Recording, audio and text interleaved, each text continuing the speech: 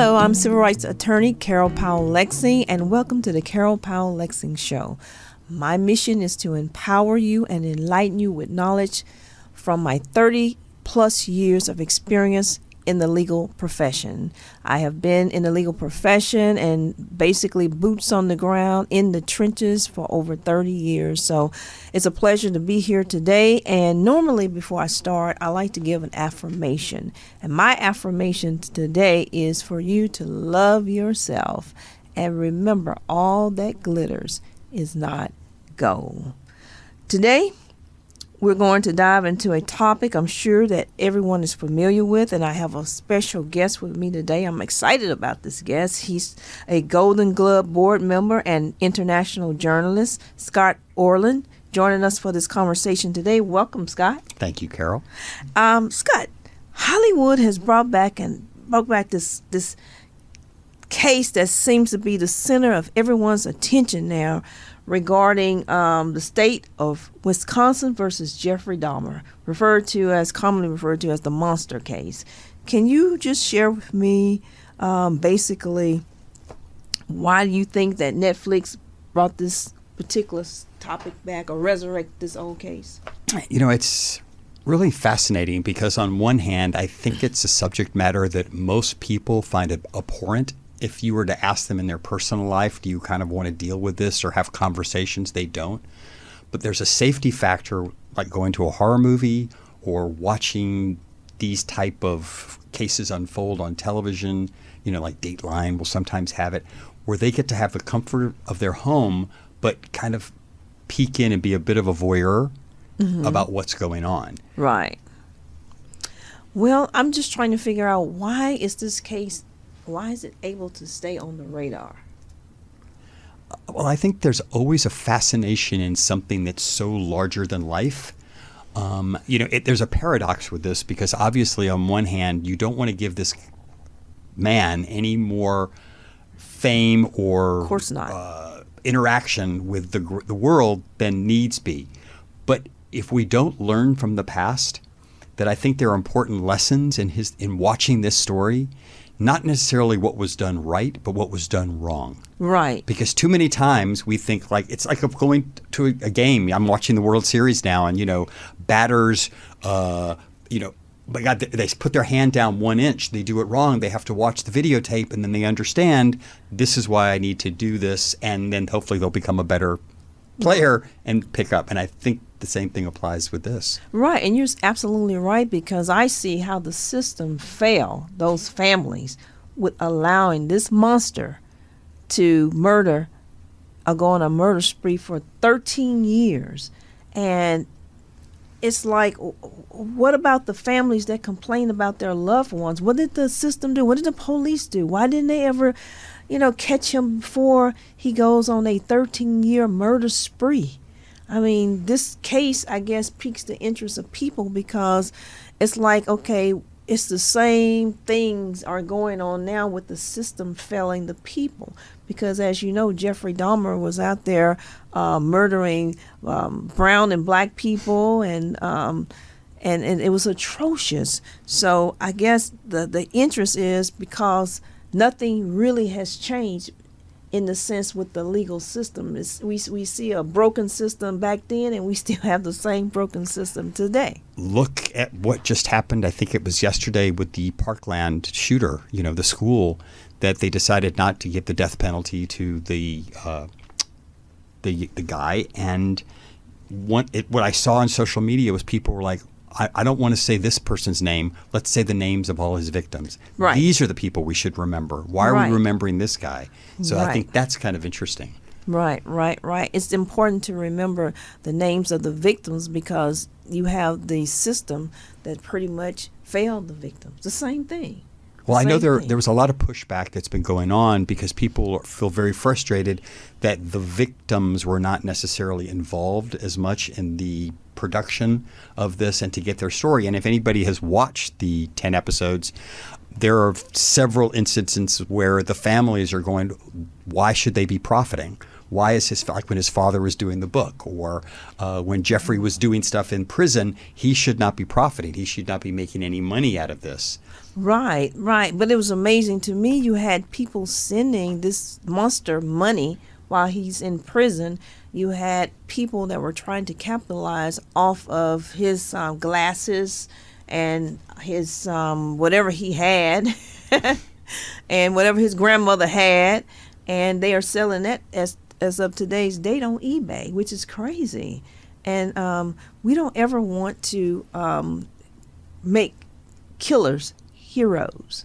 What we need to focus on, like you said, are the victims, and we also need to focus on the system that allowed this monster to get away with murder for 13 years. I will say that in watching the show, kind of to picking up on one of your points, the most poignant episode for me was, and again, sadly I cannot remember some of the victims' names, but he was the deaf student, the deaf guy. And I think that hit all. That was so beautiful because you really got a chance to feel for somebody, and you got a chance to kind of explore this life of what was taken away. Right. And the sad thing about it, after looking, of course, at the movie, is that this victim, this young man, he was looking for love. He was looking for a partner. He wasn't looking to get murdered.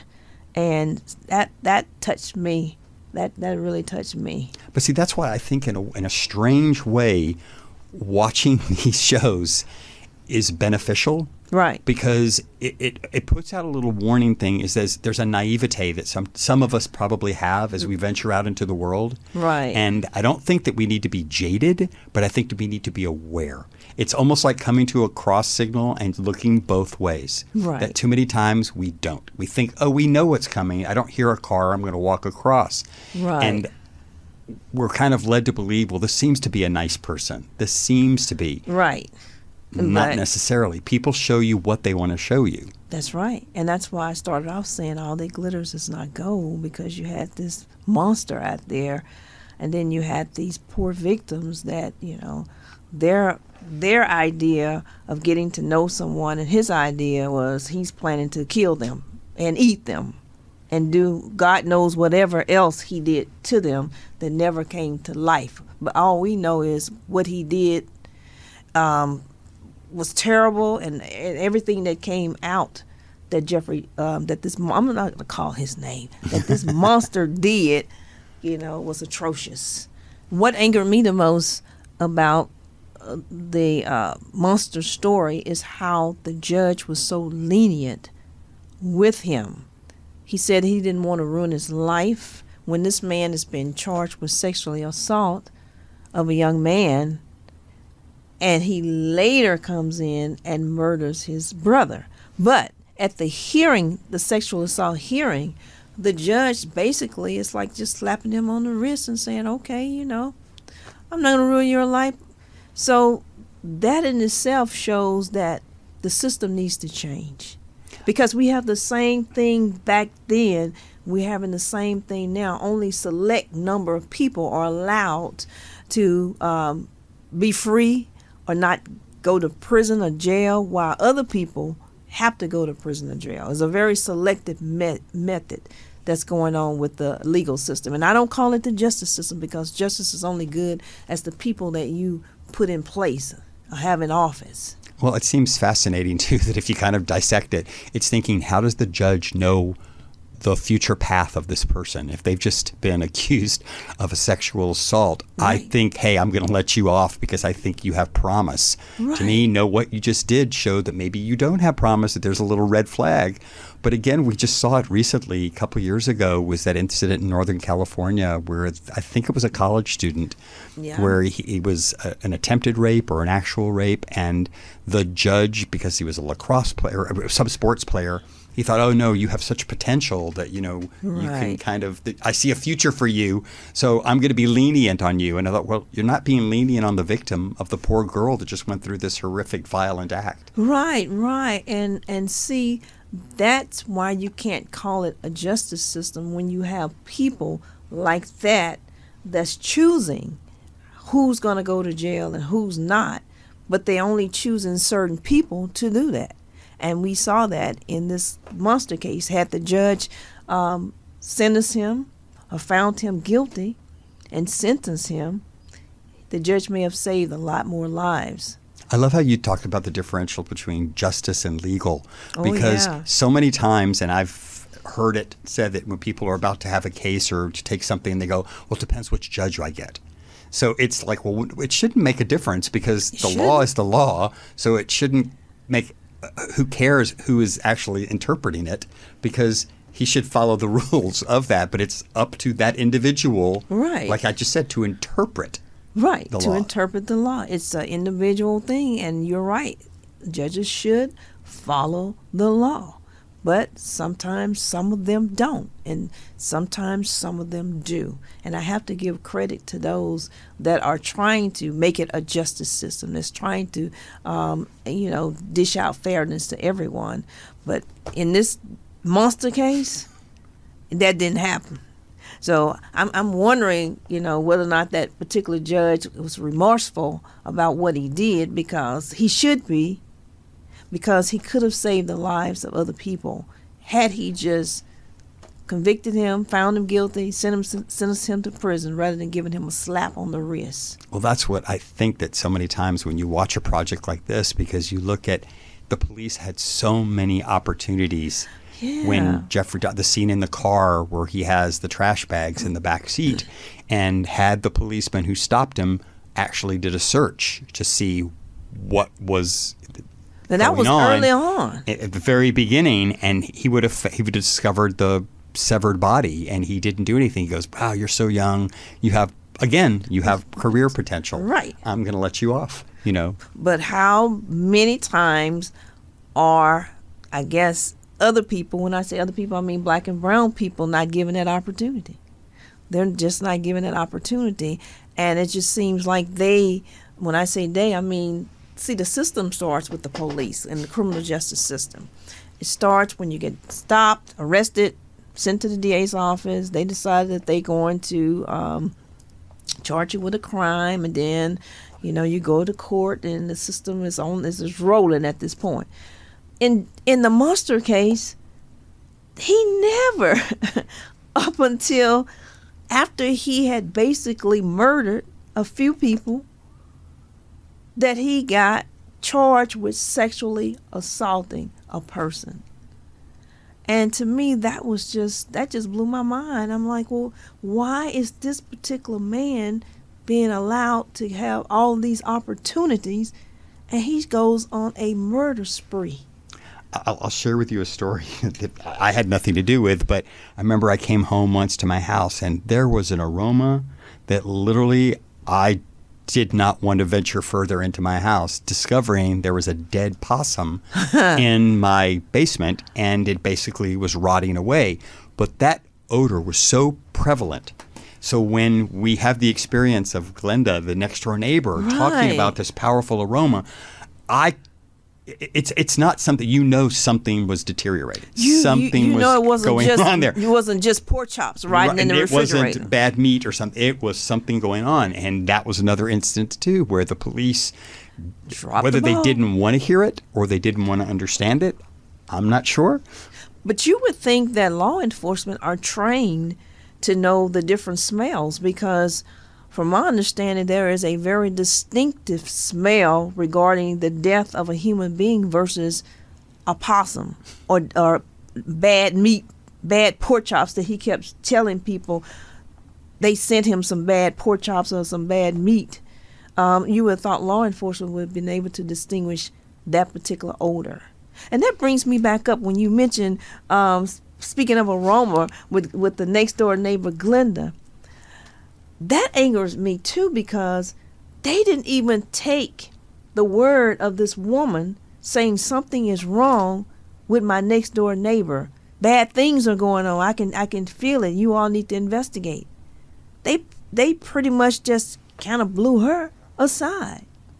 And they blew her aside because of the neighborhood she lived in, because she was a black woman, and they just didn't really at that particular time, poor people didn't matter. So that's why the monster was able, in fact, he strategically placed himself in that neighborhood, in a disadvantaged neighborhood, so that he could prey on people. And, we can sit here and talk about this all day, but it still goes back to the system failing the victims. I can only fathom what the outcry must have been like with these families at the time. Now, in some instances, it's may have been the person just disappeared, or they weren't sure where they went because there were no bodies for them to kind of, That just wrote them off as missing people. Yeah, of what to do. But you realize, too, is where the system again failed is, because we watch Law and Order and we see these crime shows where this detective, wait a minute, I'm starting to see a pattern here. Right. And you realize, didn't anybody there see a pattern? Wasn't there something that, wait a minute, why are all these people, after 3 or 4, right? You start and to in the notice same something. area, it's not like he moved around. You would think that they would recognize that there's a pattern here. We have all these missing people. Something is wrong. But the pattern, like you said, involved people of color, involved LGBTQ community, people that are not only marginalized but overlooked. Right. And that why pay more attention to them than we have to, which is so sad, right, frustrating, right, and makes one angry. Right. And we see that today. We see that today with all the police killings. In fact, I do what I do for a living, representing families that have been, killed by the police because they don't value black and brown people's lives or poor people's lives. And that's what we basically saw in the monster case. But I want to follow up on what you said, because I thought it was great with the next door neighbor, which technically, if you peel back the layers, Glenda was not the next door neighbor. She actually lived across the street. Okay. There's an amalgamation of characters. There was another woman who did live next door. Okay. Who was kind of doing this. But to me, it's the power of one. That was the beauty. When you see that with Niecy Nash, who I have to say I love as an actor, I did not know that was her when I was first watching the first 2 episodes. She did an amazing job. Someone goes, job. wasn't Niecy Nash? I go, which one is she? And it's like, that was. And so bravo to her for this immersion in a character. But that, to me, is what needs to be celebrated. It's the power of one. She did not give up. She was relentless. Right. And that sometimes it is those people that need to be celebrated. Absolutely. Absolutely. And unfortunately, I don't know if she was. I know they were trying to set up a park after they tore the building down that she was facilitating, but I don't know if it ever came to fruition. Well, I think, too, some communities, they do not want to remember. That is what is fascinating to me about history. And that's what, again, I think is a positive about this, is sometimes we as a society are so susceptible to forgetting that when you watch, whether it's documentation of atrocities during war or with civil rights cases or with just human versus human, we forget what people are capable of doing. And that these memories, bringing people back, going, wow, how could we let that happen? And as you said, you have to be careful. We didn't just let it happen. We are continuing to let it happen. So it is up to us to be the Glendas in our world and our community, to point things out and to say, hey, what is this? Which, people were doing a lot, like especially after 9/11, where people report a suspicious package. Well, then it got so crazy that it went the other degree, the New York case of, the jogger and the woman who was bird watching. Oh, my God. God. Why was he jogging in Central Park? But that's what people do. Right. It went kind of left and still going a little left.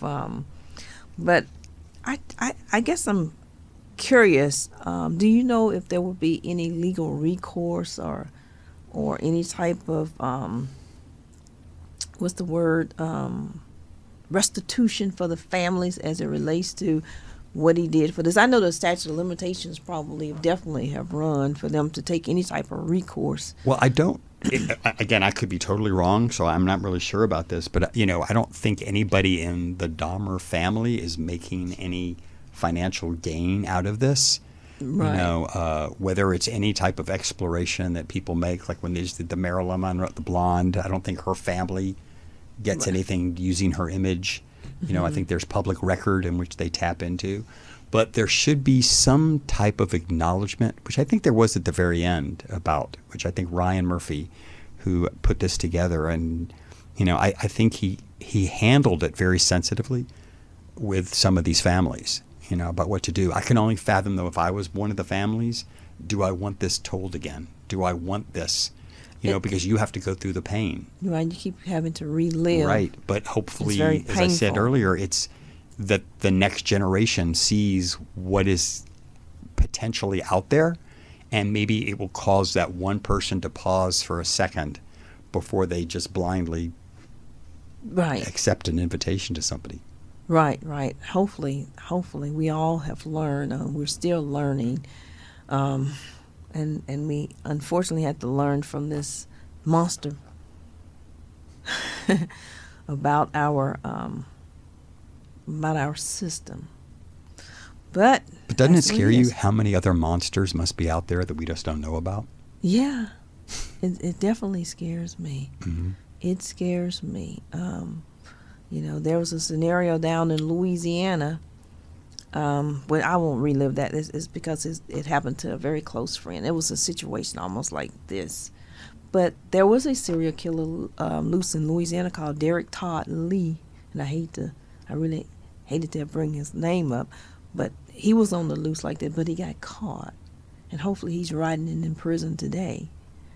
But I tell you, this monster case, everyone from, I flew from Louisiana to California, and everyone's talking about it. I overheard conversations at the airport with people talking about it. And just yesterday, I was on the elevator someplace, and they were talking about whether or not they were going to continue to watch what's going on with that series. First of all, I'm a little disheartened right now to know that you flew in from Louisiana and you don't have beignets here for your guests. Oh, you but that's just another story. That we'll get into that on another podcast. Forgive me, because actually I flew in from New Orleans too. I have the best beignets. It gets worse. It gets worse. It gets worse, huh? Next time I will remember. that. But do you think that the Dahmer Netflix series will be nominated? I definitely think there's going to be critical attention paid to it. You know, there's a myriad of different organizations, from the Emmys to the Golden Globes, as we mentioned, to other, the Screen Actors Guild, to pay attention. And you have to look at, especially some of the performances. We mentioned Niecy Nash, who was so incredibly brilliant at what she did, and Evan Peters. Yeah. There was such a subtlety to that performance. I mean, I'm such a great admirer of his work because he's fearless as an actor. I think if you watch the stuff he's done, whether it was American Horror Story or Mayor of Easttown, that he's doing, there's a subtlety to what he does. You know, a lot of people are grand with their gestures, and he's very internal. Very creative. To me, it's very riveting. And that's where you saw the power of this monster, in the subtlety. You're right. I think if they would have shown a lot of the violence, if they would have shown the madness of that, it probably could have been dismissed a lot more. It was scarier to watch because this is your next door neighbor. Right. And he was so, what's the word for it? So calm and cool and friendly, but yet very cynical and destructive and emotional. Well, look at toward the end, the episode where and again, I had to go back and Google some of this stuff, like the Gacy, and I was like, I remember the name, but I don't remember the details, and the parallel of what was going on, but the cold-heartedness of what people do, the destruction, and it's like, what's their internal turmoil? Where does this come from? Right. To be able to do something like that to another person? Or even an animal, which I get very protective of as well. Right. It's fascinating to me. I think we need to examine them and pay attention to them. But like you said, I do not think we need to glorify them. Never glorify them. And I guess another thing that's intriguing with this case is that the parents of the monster. Well, the dad, he just kept, just kept encouraging him, to dissect animals. And it's kind of like, you don't know if that thought was put in his mind when he was doing this taxidermy stuff, or he was just a little child that was Well, it started the very first episode where the mother, while in her pregnancy, was taking all that medication, and Right. you're thinking, oh my God, nowadays, you don't even want to have, Right. rum candy because the alcohol content of that could somehow affect the bloodstream. Right, So, right. fathom what happened back in the 40s and 50s and the 60s of what they allowed women to intake. Mm-hmm. Not that that's a defense, I think, to sit there and say, oh, it's because of the medication. I think we can all agree there are bad seeds.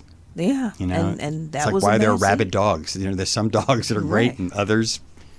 And he was just a very, very bad seed that the dad did not want to acknowledge at all. At all. But it must be tough for a parent to have to look at your child and know Oh, they know. what they just did and to Right. accept that. But, you see other parents or how many times where kids have turned in their parents where they discovered it. And who was it? Was it the bomber, the Unabomber? His brother turned him in. Mm-hmm. That sometimes family has to be the one that steps up because they have a little more information than everybody else has. Right, right. And I believe the monster dad had a lot of information, but he was in total denial about the propensities that his son had and was what he was doing. So I tell you, as we move forward, lesson well learned. It was a great series, and in real life, hopefully we all can apply some of the things that we learned, and that is to basically stay on the people that you put in office, to make sure they are held accountable, and to make sure they are treating everyone fair and not a certain demographic. So what do you think? Well, no, as you say that, it's so funny. I remember years ago, I got a traffic citation, and I went and I was going to oppose it because I thought, well, this wasn't right. It's not what they said. And I went up there and I had photo evidence and all this other stuff. And the officer was present, said this is what he did. And so I stood up. Well, I have evidence. He goes, I'm not interested. Guilty. Wow. So it didn't even matter. And I Right. thought, wow, okay. And I was a few years younger. It didn't even matter. In other words, it was the word of this person was more Versus valuable than mine. And I that's didn't even have a right. chance to present evidence to support Right. where I was coming from. And- So I looked at, oh my God, this is just small little microcosm of where it is. What happens if there's a real serious thing out there? Right, right. And that right there shows you where the mentality of this judge state of mind, and basically you can probably see a pattern of his rulings in favor of the police. So yeah, this particular case just reopened a lot of I guess a lot of things that's going on in this country today. Well, the great thing about this case is that the monster got 999 years, and I think he only got to live after he got convicted of a couple of years before he was taken out in prison. And the bad thing is that the police officers who did not do their job, who basically turned a blind eye to everything that he did, they got celebrated. And I think even in the series, it showed them harassing the family, the Asian family that Jeffrey, that the monster, I'll just call his name, that the monster had sexually assaulted one of their children and had actually killed the other child. The series showed that the police were the ones that were telling them, making all these racial slurs and anti-Asian comments to go back where you came from. They got celebrated. And they got back pay. Worse. For the time when they were, put on suspension. And then I think one of them again, I'm trying to remember statistically, went on to be elected like chief of the police of Oh my of the God. area too. Oh my God. That's one of the frustrating things. Look, I think there's ask anybody, God forbid there's an emergency, you want the police around. That Yeah. we need the police. I think they're an incredibly important entity. But as with any organization or any system, sometimes people abuse the power that they're given. And it's frustratingly, we kind of put a blanket over everything. And I think there's amazing men and women out there as awesome police people doing it. Right. And, I agree. I have personally experienced in the past year and a half what happens when 2 or 3 people do something bad and they throw a blanket over everybody and say, well, you're all this. And it's like, well, no, it's not. But what it does is give you pause to say, okay, what made them think that? How can I go and try and change the impression? And I would hope that maybe this could be a cause that people would want to go out there and help reform. Right. Well, what about, here we are 30 years later, and people are saying defund the police because of bad apples getting celebrated. Terrible wording, because I don't think defunding is what we should be doing. Restructuring, I think, is a much better word to use, because, like I said before, I believe there's an importance to a police department, a fire department, and for public safety. But if there's abuses in the system, then that needs to be restructured. Right, and I agree.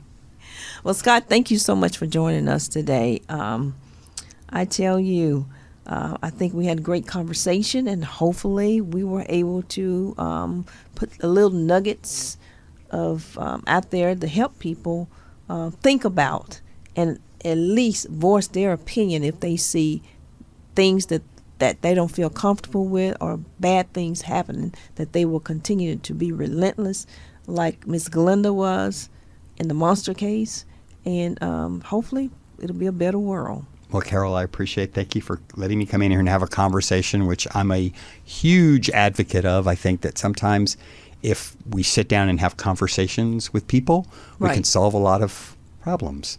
But sometimes people don't want to talk. I know, unfortunately, and we end up back in the same, I guess, dog chasing tail situations. But or maybe they want to talk, they just don't want to listen. I think part of having a conversation is talking and listening. I agree. Well, thank you for joining us today. Remember to check out my website at carolpowelllaw.com, and remember, knowledge is power, and that your voice has power.